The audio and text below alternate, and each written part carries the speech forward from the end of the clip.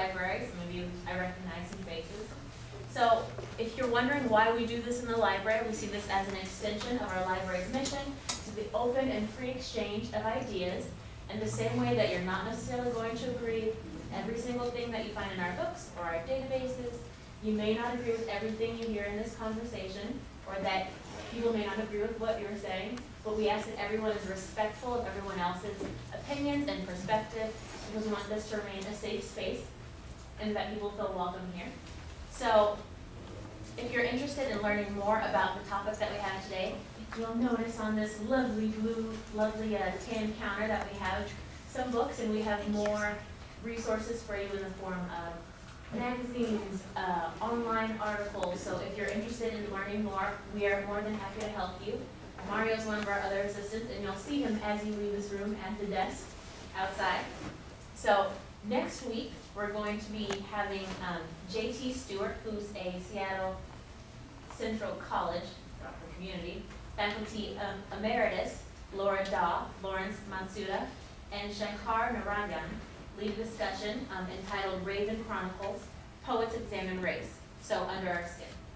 If you'd like to organize a conversation, we're booked for this quarter, so for next quarter, you'll still be here or you'll be an alum. Feel free to talk to me afterwards. We're more than happy. We have students, staff, faculty, community members come in and lead these discussions. But this week, Luis Viquez, a HIV Outreach and Education Manager, yes, and Matthew Robinette, a Community Mobilization Coordinator of Gay City Health Project, will be facilitating our discussion, which is entitled Gay City, Sex Health Trends in Seattle. So please help me welcome Matthew and Luis. What an honor to be here with you guys. I'm Luis. I'm originally from Costa Rica. Been in the U.S. for about 25 years. I'm a Latino gay immigrant. Been doing this work since 1991, 1992, something like that.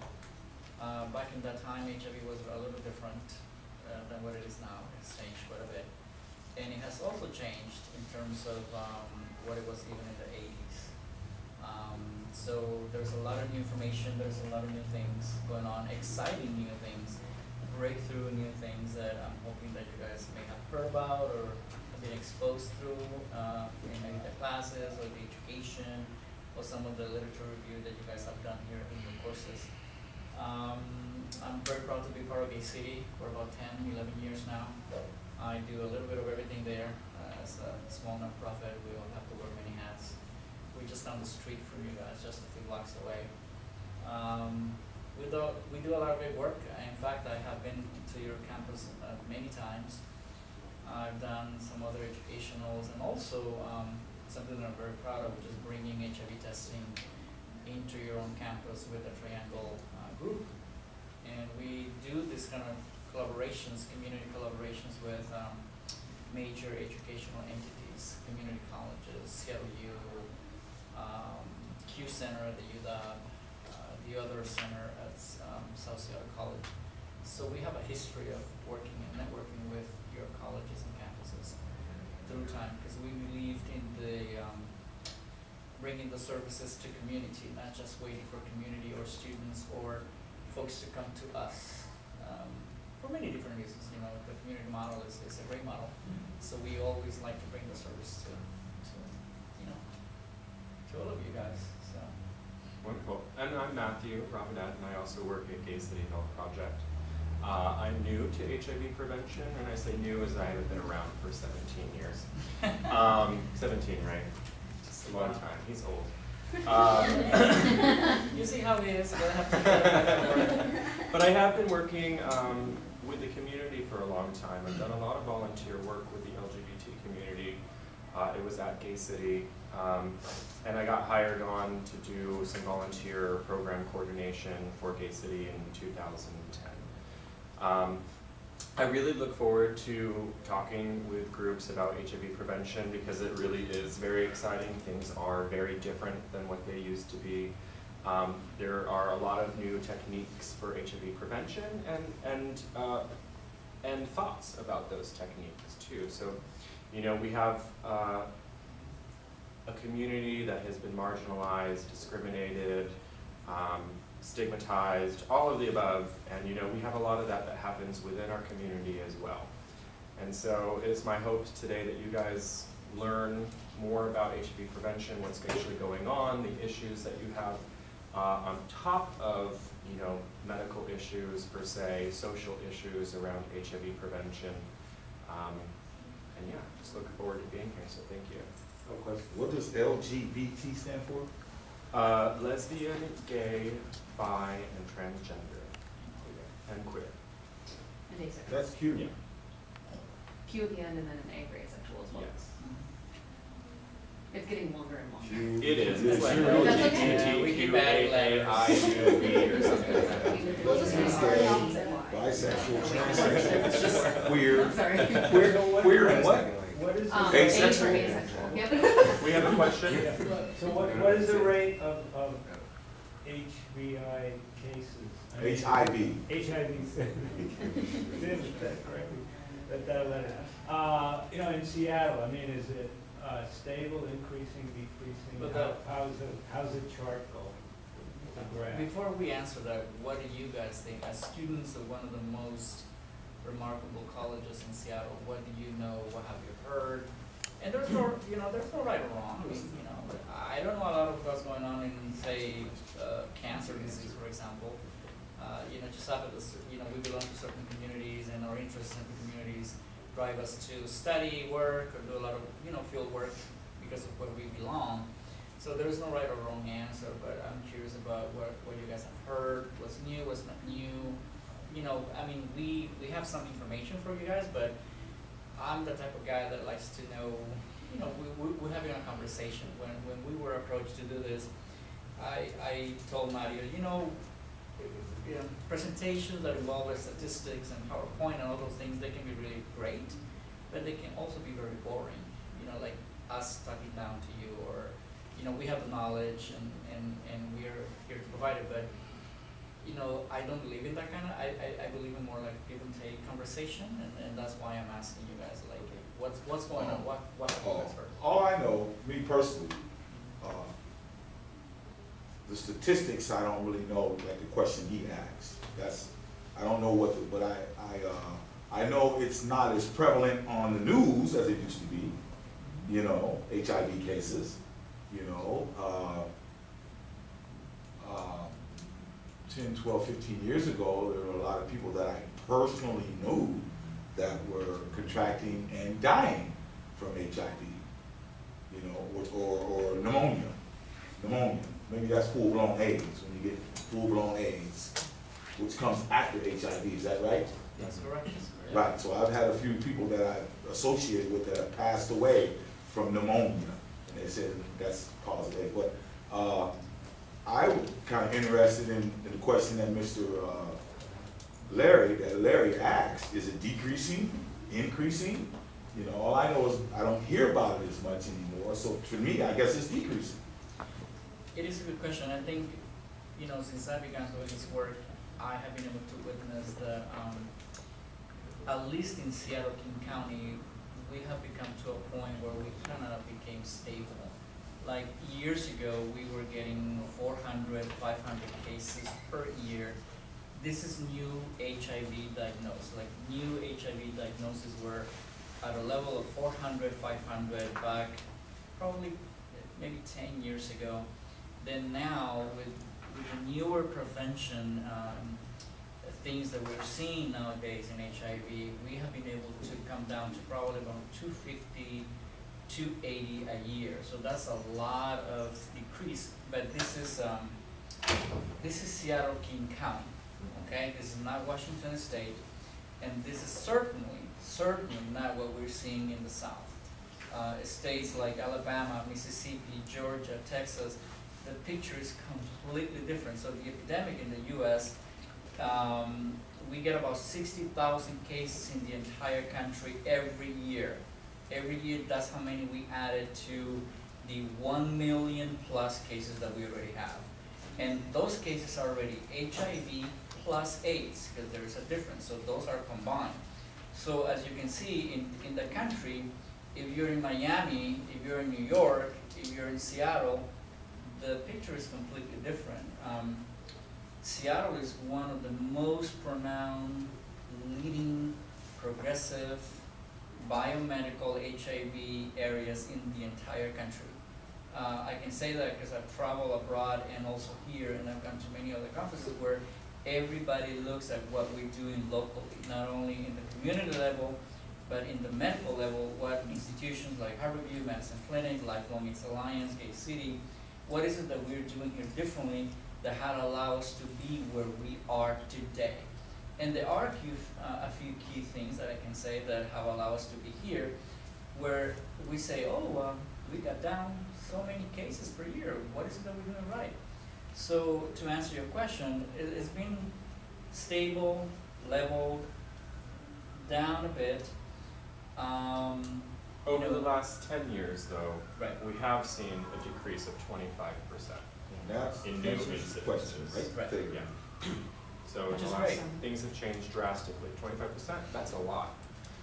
We have another goal to reduce that by another 25% by the end of 2016. So that's real quick. And we'll get into all those new ways that we're helping to prevent HIV, but I guess first I want to find out from you guys what you guys know about HIV prevention. What ways do you know how to prevent HIV? Whoever. You first. Oh, okay. I manage a homeless shelter for youth and young adults in a lot of our LGBTQ community.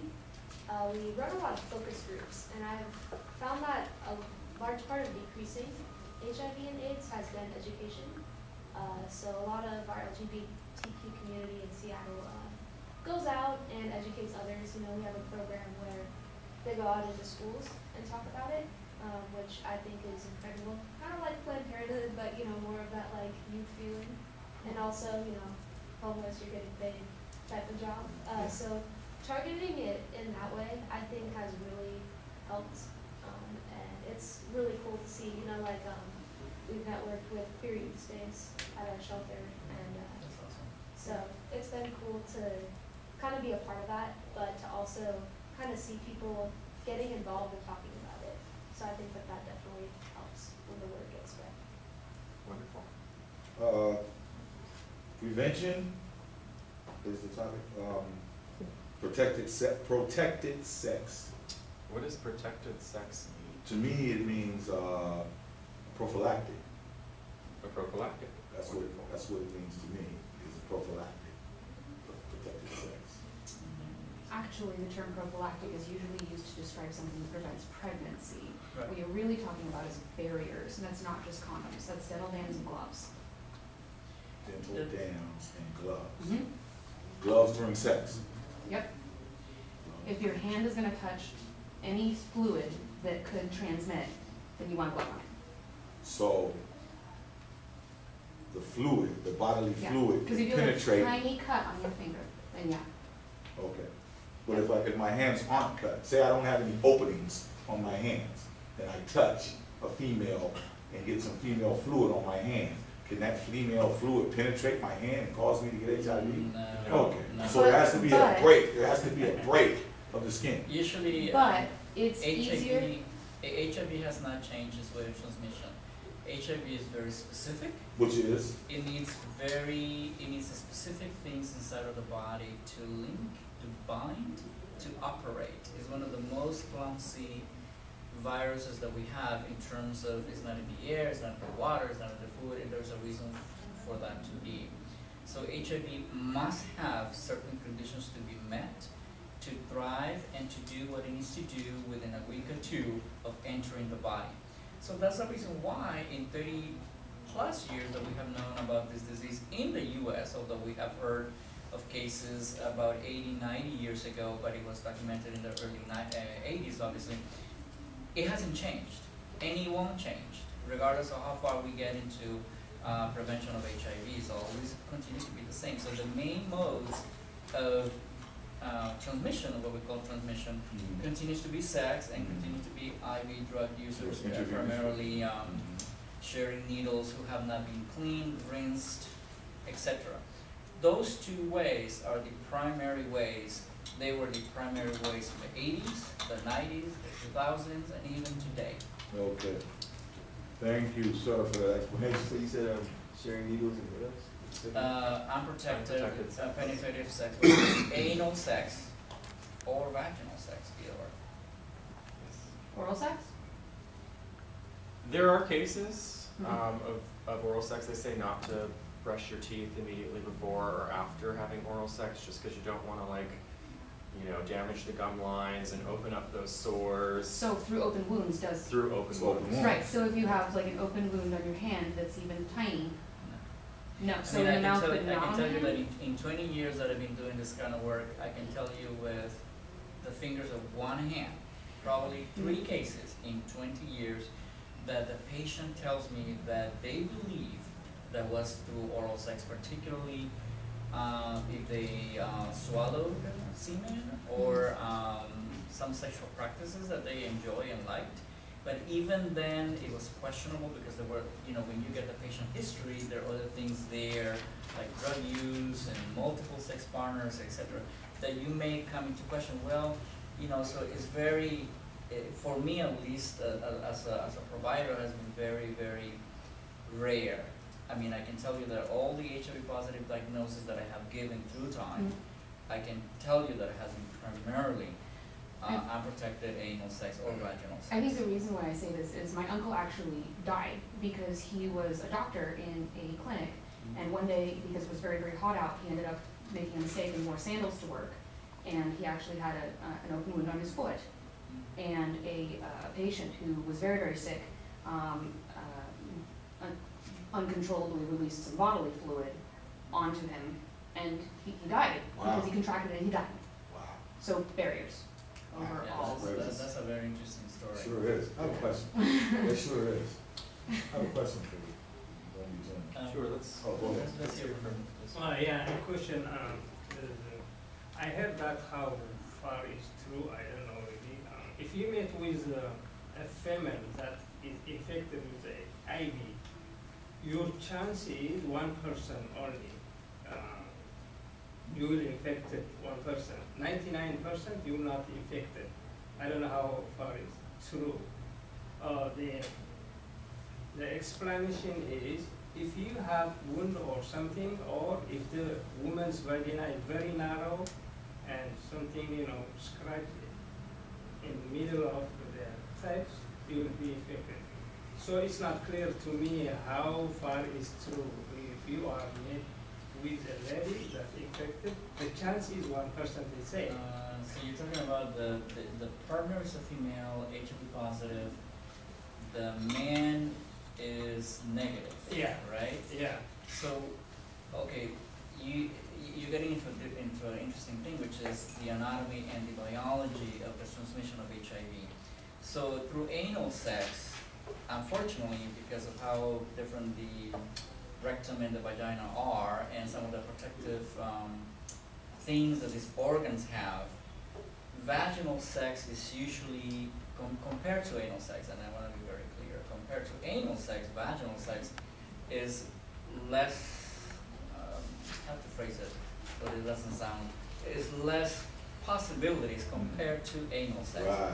So, because the vagina has built in certain mechanisms of protection, I have cases of patients where exactly the same, where the female partner is HIV positive, and then the partner, who's the penetrative partner, obviously, who's the one that inserts, is negative. So, and they worried about, well, you know, do I use extra lube? Do we get tested every 3 months or every 6? And also, it really depends on another factor that has become very popular nowadays, maybe in the last 5 or 10 years, which is the undetectability of the virus in the blood and vaginal fluid. So we have seen ton of cases where if the female partner has reached the HIV viral load completely undetectable, which is below 100 or 50 copies per milliliter of blood, that's when the patient, we call them undetectable. That possibilities of transmission from the partner to the negative partner is 95–96% chance that it won't happen. This is something that we were not able to dream of just a few years ago. Why is that? Because the medication that we have developed, that these pharmaceuticals have developed, have become so powerful, so great, so strong, so potent, that we have become to the point where we have controlled HIV inside of the blood, inside of the bodily fluids such as semen, and we don't see that many cases. So I got patients that come to my room and say, oh God, you know, I'm having unprotected vaginal sex with my partner and she's been undetectable and we're not using condoms, and you know, you still want to do a little bit of HIV one-on-one education just to make sure that they're taking all the necessary precautions. But they repeatedly come to us, and every time I deliver the HIV result continues to be negative. Now, is that 100% that is going to begin to happen every single time? We cannot guarantee it, because there can be other things that can be in there, like an additional STD, for example, or a fissure inside of the vaginal canal or something like that. Then you adding all those other possibilities there. But it amazed me that every single time I got that scenario where, you know, it's undetectable and they have unprotected vaginal sex every day or every week, and still the HIV, the test for the negative person continues to come negative. This is something new. We didn't see this before. I have a question. It's in relation to, you were talking about the education that's offered, and you were saying that you've been in this for over 20 years, and seeing that there's such a small amount of people with HIV here compared to everywhere else, what do you think is the main culprit? Is it the lack of education, or is it just choosing to not be protected? Is it a social stigma that people are hiding from? What's the main culprit? What's the reason for this raised amount of people with? Compared to Seattle? Yeah, because in Seattle we got 5,000, close to 6,000 cases since we began collecting data back in the 80s. So, you know, public health in county does a marvelous job collecting. So, for example, when I have to diagnose somebody with HIV, which I have, then we connect them to HIV care. Usually, the medicine clinic at Harborview is the one that we are contracted with to refer the newly diagnosed patient, which get into social work, HIV specialist, and then they report that case to the state, and the state looks at how many do we have all this time. So we got about 6,000 cases, and remember, every year we add, you know, the 200, 250 that I said from the entire county. It's not just Gay City. We get about 40, between 30 and 40 in our clinic down the road. So to answer your question, I think, you know, in the South, there are cultural, social, and economic forces that are driving why is it that we're seeing what we're seeing in the South. What is it that a gay black man who lives in Georgia has this many more possibilities to becoming infected than somebody who lives in South Dakota or somebody who lives in Seattle? You know, services available, testing, newer technologies are not available widespread in the entire country. We have the newer technology of the 1-minute INSTI Canadian-based test just about 9 months ago, and I go around the country and say, okay, so what technologies of testing do you know? Oh, the blood draw, yeah, but that's old school. I mean, a lot of people still do that, obviously, for confirmation of a positive one, but then years ago, we were using OraQuick, which is now available at the drugstores, for a finger poke, blood-based, 20-minute test. But 6 months ago, we are using the INSTI, which is 1 minute, less than 1 minute. So that has changed entirely what we have done in terms of HIV education. It totally revolutionized everything. I was totally blown away when we got that test just last year, and how that impacted even our own clinic. And he touched on something that I think answers your question a little further, is that Washington State is amazing, or at least King County, because we have connection to care. Yeah. So 92% of people who test positive in King County are connected to care. And people who can't afford medications are on a medication assistance program. And a lot of the gay men who I know who are using medication don't have insurance, and they don't pay anything for their medication because the state provides that to them. So between education and then the state's stance on making sure that people are able to access treatment, those are two really big things. And you don't see that everywhere, right? You don't, in a lot of states, the state doesn't provide assistance, you know, or there is no, you know, we have such a great system to get people connected and, you know, what's the next step once they test positive? Well, they go to an orientation.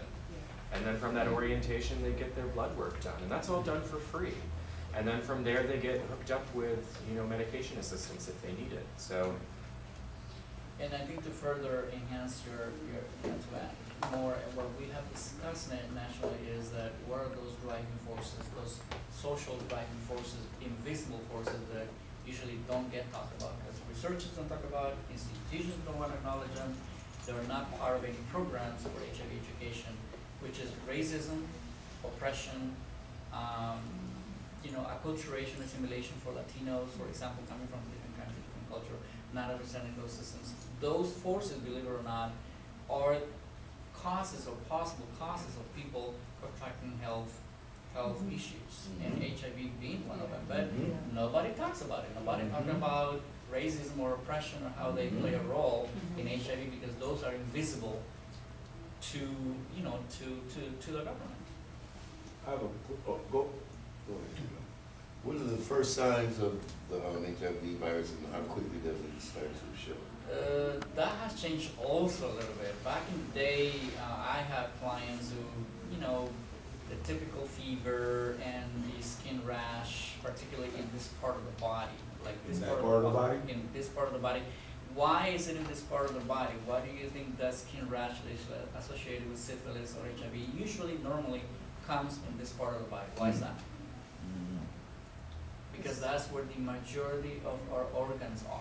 Oh. Liver, pancreas, stomach, everything else. That's where the majority of functional things that we need to live are hosted here. And that's where HIV hides and thrives and invades. Wow. Exactly. Good information. Now you said that's what it was, that was the indicator. Is it still? I'm sorry, say that again. is it still? The way you phrased it, you said that was Oh, the indicator. okay. Is it still? Okay, it's just, okay, HIV is like a fingerprint. It's unique in every single person.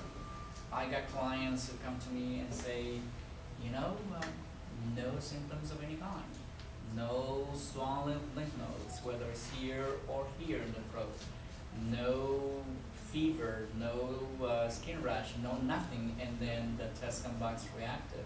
The test comes back positive. So what we were doing 20 years ago does not apply now. We just cannot really, by the way you look, by the way that your health is, you just can't.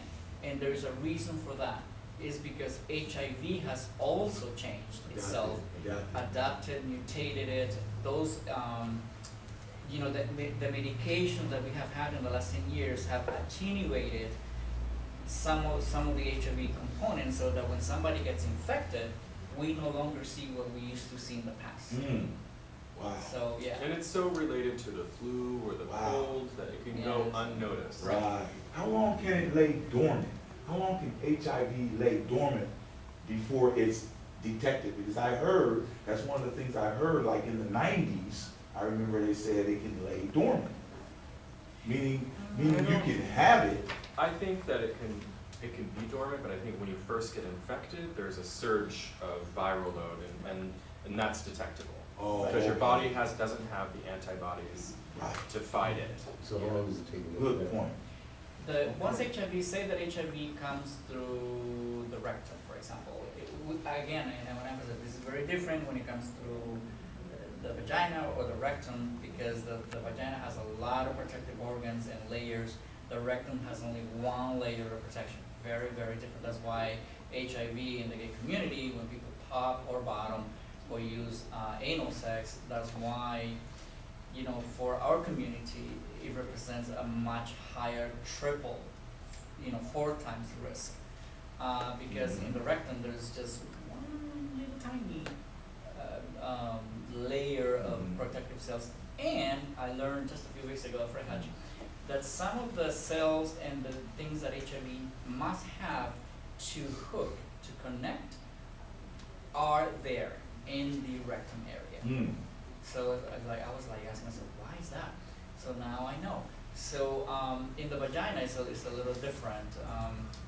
you know, there are some protections that are there that come with that, so that it's less risky. Still didn't answer the question. Which was? How long does it take for you? 2 weeks. So usually when HIV comes into the body, in the first 7 days that is inside of your bloodstream, 7 to 14 days, it does what it does and it becomes irreversible. Totally, you cannot change it because it bound to the things that are there, and you cannot reverse that process, and that person will be positive for the rest of their lives. Wow. So that's why we have a new thing called PEP or PrEP. Those two things are biomedical interventions that we've been using for quite a bit. We have been using them in other diseases also to prevent. That's the thought of taking one pill to prevent disease. And those two are taking off in the last few years. And those are prophylactics. They're PrEP, which stands for pre-exposure prophylactics. And that is, right now, the manufacturer is Gilead, and the pill is Truvada. There are other pills on the market that the FDA or that they're studying for FDA approval, but right now it's Truvada. And what it is, it's HIV medication at a lower dose. So let's say you're HIV positive and you're taking medication, you'd be taking a higher dose than what this PrEP is. And it's for HIV negative people who don't have HIV, who take this pill every single day to prevent them from getting HIV. And it is effective. Wow. The study overall was about 44% effective, but you had a lot of people in this study who were not taking the medication as prescribed. A lot of people missed a lot of doses, so they had to kind of like, of the study, take the people who, when they went for blood tests, and actually showed that there was a level of medication in their blood sufficient to stop HIV, the percentage of that it's effective is 96 to 97% effective. Holy smokes. So what's the moral of the story is that you have to take the medication for it to be effective, but we know that already. We know that of other medications, And right? while you're taking those, You can't just be prescribed it, you have to actually take it, and it's something you take daily. so while you're taking those daily, like high blood pressure medication or things like that, can you have unprotected sex? So that is where we come to the definition of what is protected sex, right? So if someone is using a condom, we consider that protected sex. Right. If someone is using a medication, is that not still considered protected sex? Yes, really know. What medication? It's called Truvada. It's been a lot of, and this is new, guys. This Yeah, thing about that's PrEP is so new. It's really stirring up the wheels in many different communities. In our own community, in the gay community, it has really brought up conversations and forums and talks and presentations about where are we going with all of this, and is it effective, how effective it is, and who is the best candidate. At Gay City, we have a PrEP clinic where we have one of the leading HIV doctors in Seattle, part of the Madison Clinic Public Health, Joanna Stecker. She is doing a PrEP clinic, and she's going to have probably about 50 to 60 patients, and she's looking at, is this medication, the Truvada made by Gilead, working properly? But then again, what we have learned, this is not for everybody. PrEP is a way of preventing HIV specifically and mostly for the most affected communities, which probably will be gay men who might be a higher risk because of how concentrated HIV is within our own community. And if I understand your question, I believe your question was about condoms. Should you still wear condoms? Right, while taking. And the answer is yes, because PrEP doesn't protect you from all the other STDs. It only protects you from HIV. Oh, good point, good point. Good point. So yes, you should still continue to wear condoms because it protects you from all those other things. So until there's a pill out for all those other things, yes, you should still wear condoms. Okay, I got something. Anybody else want a question? Go ahead. But if there's someone else, please.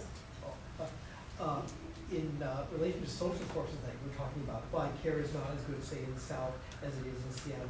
I'd like to put in a very good word for the People's Harm Reduction Alliance, which is a totally volunteer, do-it-yourself group that's been doing needle exchange for, I forget, 10 or 20 years. And Shiloh Murphy is basically running it right now, says that he wants the volunteers to be the same as the population being served. and no stigma. I think everybody deserves a little love, and so what he does is quite successful. That's awesome. Did you have a question? I know we're giving you quite a lot of packed, Information. condensed information, but I mean, you know, feel free to bombard us with any kind of. So you mentioned some of the economic barriers that have existed in the past, and so PrEP, is that covered by most insurance Yes, carriers? It is. Okay. Yep. How about Medicaid? Medicaid does cover it. It's Cool. under HIV prevention, and it's a new law that says if you are at risk for HIV, all preventative care is free. So you get free HIV testing. PrEP is under that. Also, too, if your insurance covers it, but let's say you don't have very good insurance and you still have like a 20% copay, because it is about $1,400 a month. So 20% of $1,400 a month, that's quite a bit of money. It's $300 really. So the manufacturer Gilead has a program to where they'll pay, you apply, and if you have no insurance, they'll pay your entire cost. If you do have insurance, they'll pay up to $200 of your copay. That's monthly. amazing. So yes, it is very accessible, which is amazing, right? That's awesome. Yeah. Something I thought was interesting was your point of the fact that it hasn't been brought up in the media recently, but it was, in the 90s and In stuff. the eighties. Yeah, in the 80s I'm and old the man, 90s. so eighties, nineties, yeah, I was looking at And do you think that it might be more preventable if it still was present in the media, or do you think that doesn't have anything to do with it? It's more of an awareness type of. Good point. I think it's a double-edged sword. Yeah. Yes, it's a Good double-edged point. sword. I think, why is it that in communities of color, HIV is still a hidden, prevalent disease compared to the white community? It's like African Americans, for example. It's a small portion of the population locally and in the U.S., but then the amount of HIV concentrated in communities, and specifically in certain regions of the country, is staggering. It's Atlanta. crazy. So essentially you're seeing that with people who are uninformed about HIV, there are higher rates, and it kind of just goes back and forth. But Right. No more So than. I think in the times of Twitter and Facebook and social media, they really need to do a better job about informing. But then again, if you talk to a researcher or a reporter, they say, HIV. Oh, sure, it's not a death sentence anymore. We all know that. People take one pill a day. It's not used to be like the 20 pills that people had to take. Then they go and see the doctor. I have some of my young clients who go and see the doctor once every 6 months, meaning twice a year, because as long as they are adhering 100% to that pill every day, you don't need to really go and see your HIV doctor like they used to every other week. That's good We news. don't live in those times anymore. So yeah. So has the Affordable Care Act had an effect on the people you serve, or the way you treat AIDS and so on? I don't know that we've had we could see a big impact as of yet because it's so new, but potentially, with HIV tests being free for everyone who's at risk of getting HIV, then yes, that does have a really big impact on our work. The fact that people can access treatment has a really big impact on our work, right? So I think that we'll see more of that as time goes on, and we'll be better able to answer that question. I have a personal question. Sure. You spoke about prejudiceness and things like that. When I first found out about homosexuals, bisexuals, gay people in the 80s, when I was able to understand what it was, I was prejudiced against gay people. I didn't know what it meant. All I knew was that men like men. Men felt more comfortable being with men, and women felt more comfortable being with women.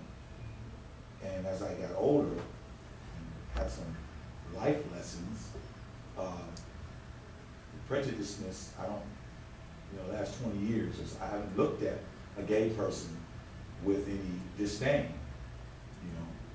And I was just wondering, you being gay, do you look at heterosexuals?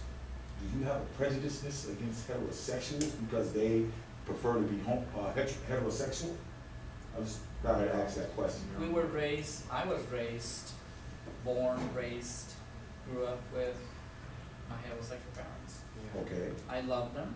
I grew up in a society where 90% of folks are heterosexual, and I'm part of that community.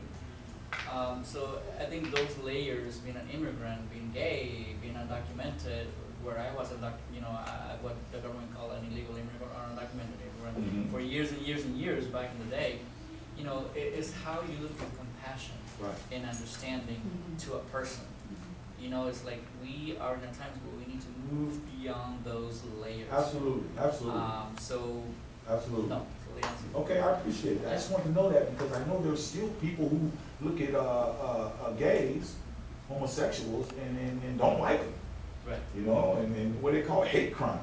You know, there's especially in Seattle. We just had quite the last couple of years had quite a few men beat up coming from a bar and beat up and almost killed. You know, and I was just wondering, you know, if you guys say, man, these heterosexual people are just, you know what I'm trying to say? Well, thanks for sharing that with me.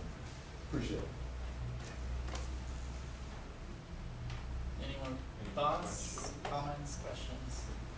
I mean, has this been interesting, or at least It's been something- Very good, very good. Let's give a man a round of applause. Thank you, thank you. Good information. I've never even heard of PrEP before. That's amazing and Yeah, awesome. good I've never even heard of Who's it. heard of PEP?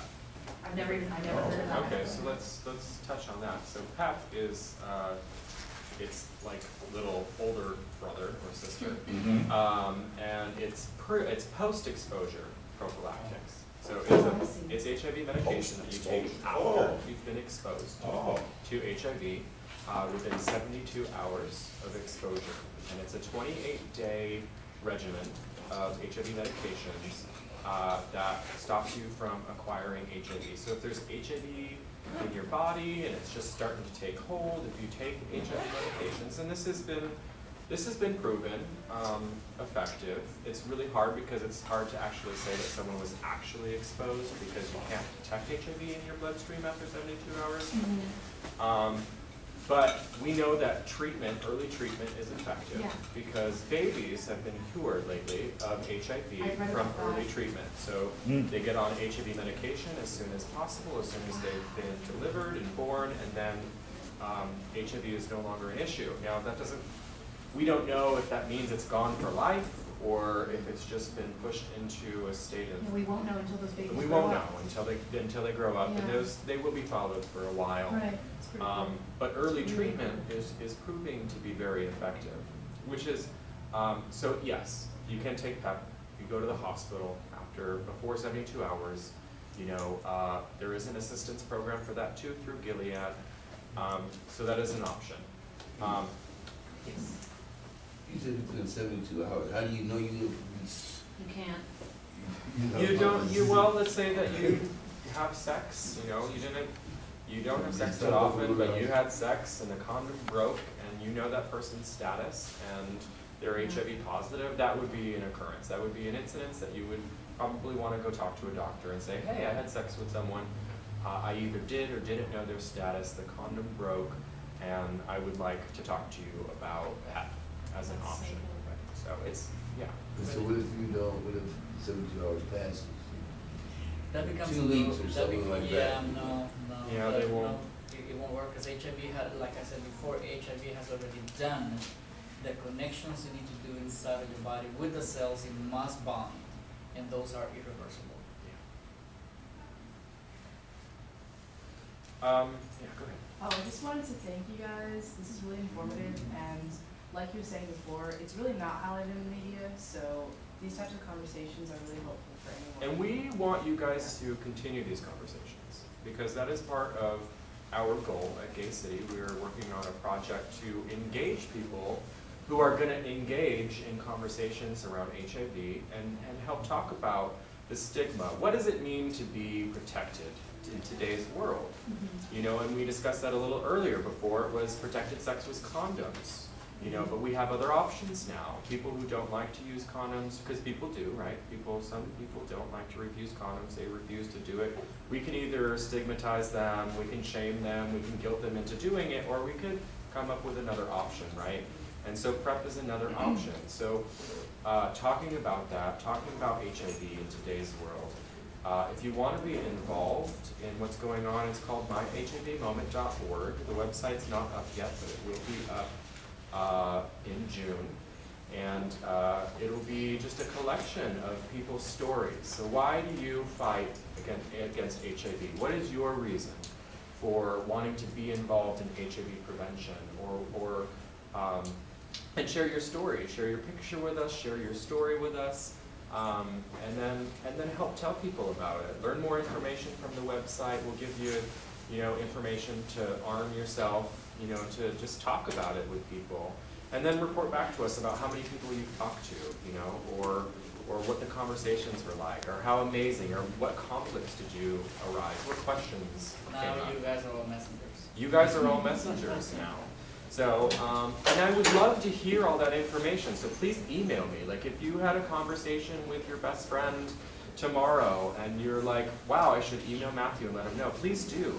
My email is matthew@gaycity.org. And if you would like to share your story, please email me as well. We are looking for people to share their stories. And tell us why you fight. Tell us why this is important to you. Gracias. Thank you.